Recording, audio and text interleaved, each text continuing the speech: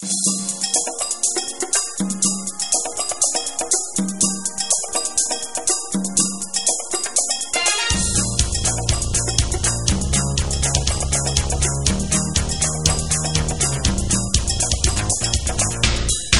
is a solar system. So upstairs in the upstairs floor, we've got a false roof with a panel on. Yeah. That panel simulating capturing sunlight. It uses the sun's energy to heat up the hot water, and this is linked to a combi boiler, which is common within the UK. And what actually happens is if the water temperature in the cylinder from the sun's power reaches the required 60 degrees C, it will bypass the boiler and go straight to the tap. If for some reason you've got cloud on a day or a summer's day and it doesn't get the water tank up to 60 degrees, it will go in the boiler and the boiler will top the water up to the required temperature, and then it will go off to the tap. So what this actually does is it's using the sun's energy to save you gas and makes your boiler more efficient, because your boiler's not having to work as hard to take the water up. So I left the hot tap running this morning. Got home from went into Dartford. Got home. Cold water now. Right. I put the immersion on. Well, you know, if it was in summertime and you'd done that, you'd have a nice hot water tank by the time you got back. Yeah. And then moving down, we've got heat pump technologies. Yeah. So what we've got here is got a Mitsubishi heat pump. This takes temperature from outside air temperature via a refrigeration and compression cycle, heats that air up and compresses that air, and that energy can be used then to heat up hot water or space heating. So initially, the initial demand would be for your hot water. Once you've got a full tank of hot water, you'd then actually be able to use that energy, which is just extracting that low looks a bit complicated to me. It looks more complicated than it is, and obviously it's up to us to make sure when the students come through here, they understand exactly what everything does. Absolutely. So, but in essence, it's a hot water cylinder with your central heating already added to it. Yeah. With your control panel, so when you break it down, it's not as complicated as people first think, but it does look complicated at first glance. Right. So this technology is very, very efficient for every sort of 1 kilowatt of energy you put in. Explain to me again. What does this actually? This fan? So this will draw air in. And it will go through a plate exchanger, and it will go through a refrigeration and compression cycle. Right. And it takes the temperature in the air and it makes it a lot hotter. So it can use the energy out of the air to heat other applications up, like water or space heating. So it's a little bit like your fridge at home. Yes. Yeah. And your fridge uses it in reverse. Basically, it takes your air temperature out of your room and makes it cold for the fridge. Yeah. This does it in reverse. So it's the same sort of technology you have in fridge through a refrigerant cycle, and uses that for hot water and space heating. That's amazing. Okay, and obviously with the other two units, the air-to-air units, these can be used not only to generate heat. So in the winter times, these work in exactly the same way as that unit, but instead of using it to heat hot water, it's used on a traditional air blower, just like you have in your air conditioning.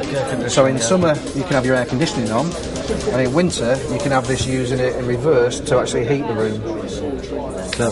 And for every 1 kilowatt of energy it's costing you to run these, you're getting about 4 or 5 back out of it. So very, very efficient. That's amazing. So these are very popular in new builds for the Copa Sustainable homes, to make sure that we're meeting the requirements for our CO2 footprint. So, made by Mitsubishi. We've got our gentleman from Mitsubishi here today as well. We've got them here today. It's cool to be able to make them, there are other manufacturers in the UK that are making heat pumps as well. But the renewables marketplace is getting a lot of interest from suppliers now, because obviously they see it as a growth area. This is a ground source heat pump, so again it's very similar technology to what you've just seen, but instead of actually using the air temperature as a source of energy, it's actually using the ground temperature as a source of energy. So this would be buried 1 metre down, and it would extract out the soil, very, very low temperature, through a heat transfer fluid, and again through a refrigeration cycle and compression cycle inside the pump. It would use that energy, heat it up and use it for underfloor heating.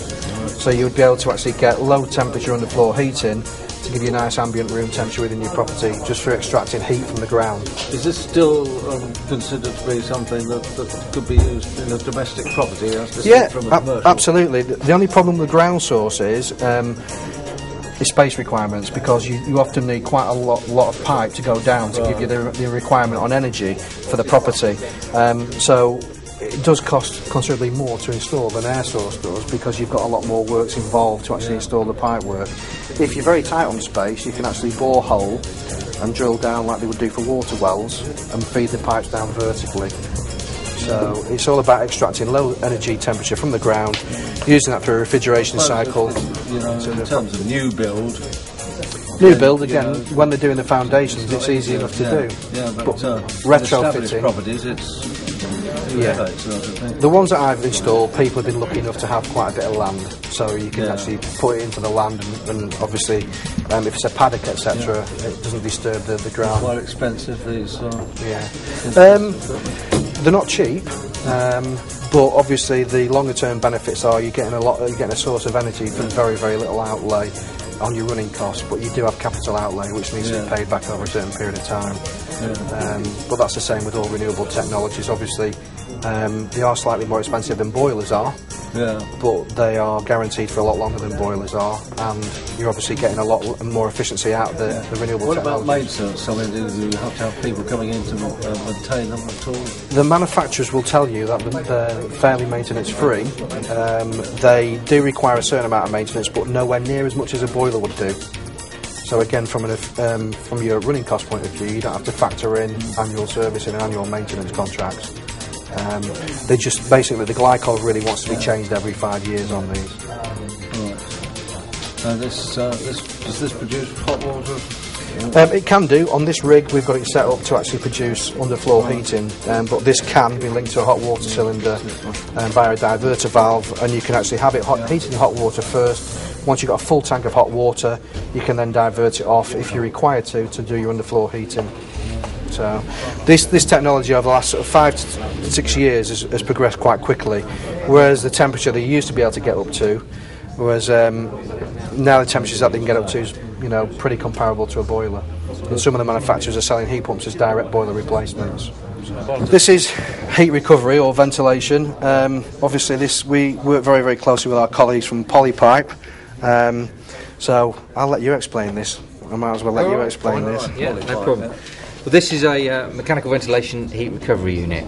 Obviously, with houses getting a lot airtighter now is a big thing, wasted energy. So, what this basic unit does, rather than extract your air from your wet rooms directly outside to a vent, it comes through to this central plant, and inside here is a heat recovery system where the air passes through, and then the cold air drawn in from the outside and collects the heat from the wasted energy. So basically you're then evacuating cold air to outside and reusing the extra heat, so that the fresh air you're bringing in is preheated.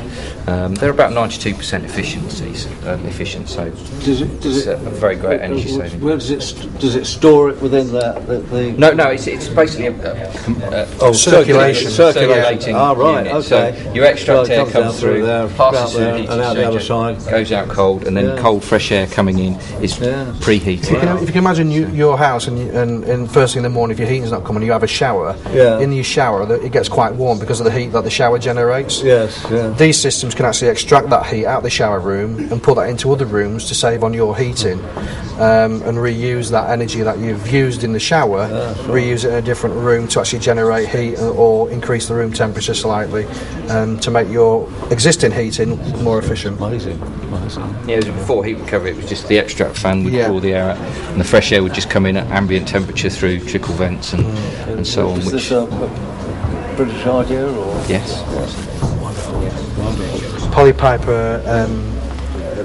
the history in your Centre of Excellence at Aylesford, you've got a big chart with all the history on, and it's really interesting to have a look at exactly where Polypipe came from, because it was originally a very small company, and now it's an international brand and an international company. So these are our sort of Rolls-Royce bits of kit for the centre. All of these 6 rigs are all interchangeable, so this allows us to allow students to think about how renewable technologies can interact with each other to generate greater efficiencies within the household. So if you've got, say for example, a heat pump fitted to a property, it's actually what other green technology can you add on to that property to either preheat the heat pump to generate a better efficiency from your heat pump, and therefore a less running cost for greater output. So this allows us to swap things around, and these are all hand-tight rigs that we can just undo. We can move the rigs around, configure it in a number of different configurations to show students how renewable technologies can interact with each other and link technologies to get greater efficiencies out of the systems. So this is from a training point of view. These bits of kit are absolutely fantastic. It allows us to also, because they're all mobile rigs. Students come into this area. They'll come into these rigs. All these little labels, etc., are all magnets, so I can take all these off. I can give the labels to the students and say, right, label everything up for me to check their understanding. To make sure that whatever we've covered on the course is sunk in and they understand exactly what components. Where do the students come from? Are they all over the UK, aren't they, Gary? Yeah, I mean, obviously Kent's a massive area, isn't it? So a lot of the students are sort of Kent-based. You know, because Kent obviously covers quite a vast area, doesn't it?